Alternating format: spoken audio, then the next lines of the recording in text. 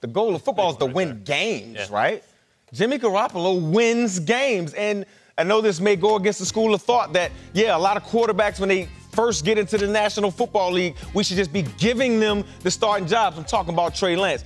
How about this, guys? How about he sits another year and learns from a guy that knows how to win?